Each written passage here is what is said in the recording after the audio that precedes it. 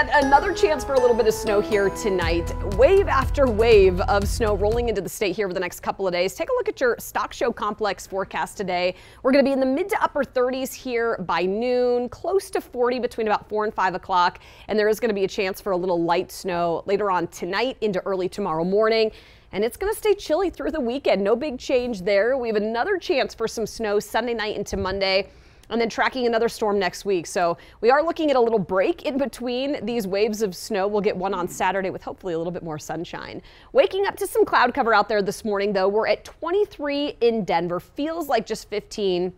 You're going to find wind chills up and through the mountains, dropping down well below zero this morning. In fact, these are the current temperatures. Georgetown, 11. Over Berthoud Pass, just 3 right now. Mid to upper 20s for us here in town. And you can see some of the snow that's been pushing out across the eastern plains. I was just looking at that Viera wireless camera there in Lyman. They've got a nice fresh layer of snow out east early this morning, and some winter weather advisories in effect here until late morning out east.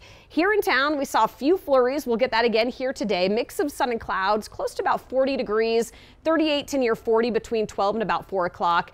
And then we'll be back down into the 20s here tonight by about 9. Chance for some light snow developing, rolling in from the west late afternoon. The mountains are going to pick up a bit more snow next couple of days. We'll see 20s early Saturday morning. You'll see skies clear out actually tomorrow afternoon. So there's going to be a nice little break.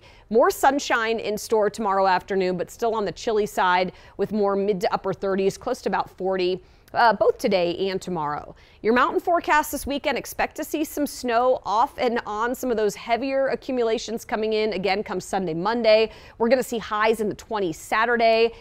Some ski resorts only in the teens on Sunday, so some colder weather here Sunday into Monday. We'll see a chance for some of that snow, Jason, lingering into early Monday morning.